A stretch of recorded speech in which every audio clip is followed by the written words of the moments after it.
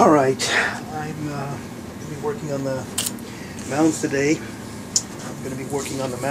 Sketching them in and getting the stencils cut, and hopefully I'll get around to starting to paint them. And they're going to be very distant mountains. No detailed features on them or anything like that. And the way I usually do it, and if you've been following some of my videos, some of my other videos on backdrop painting, I usually start off by taping together some blank sheets of paper, then taping them up on the wall where I'm going to be doing my work, and just sketch the mountains in, okay?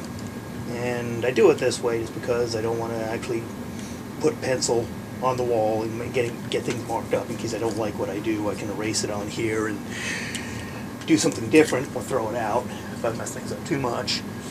And then what I do after that, I take this and transfer the patterns I put, cut it out of cardstock. You'll see me do that, you know, and I like that method because of the clean, sharp angles I can get with the knife that I feel I couldn't get as well with doing it freehand. So, but anyway, that is my preferred method, and there's obviously simpler ways of doing this. You know, if you want to freehand it, that's fine too, or use pre-made backdrops, some that are just pictures, and stick them up on the wall, things like that. There's tons of stuff you can do, but this is how I usually get things done. So let me go ahead and get these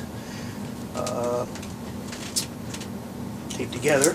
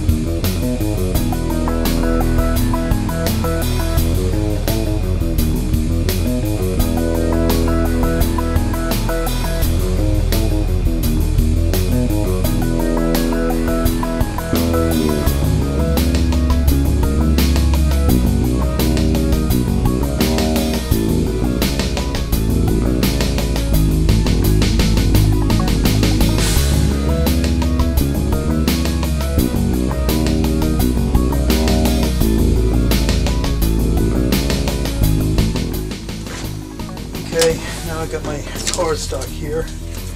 I'm going to tape this together and then cut out the profiles for my mountains.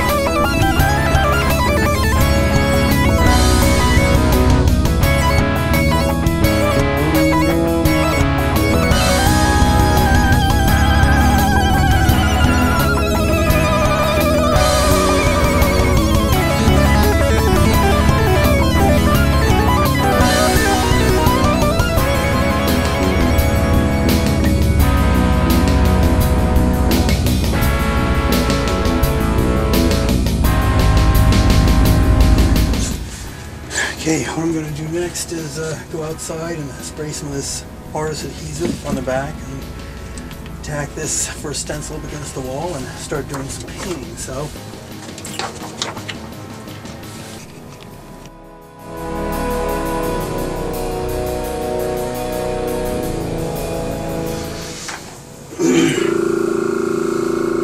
alright, I've got this first background mountain sprayed here, and forgot to turn the camera on, so that's why I didn't see anything happen. But anyway, I'm going to try something a little bit different. I'm going to take a little brush here and just doing some quick highlighting to indicate sun or maybe even snow on the mountains, and I'm going to overspray it a little bit with white mist to make it look more distant. So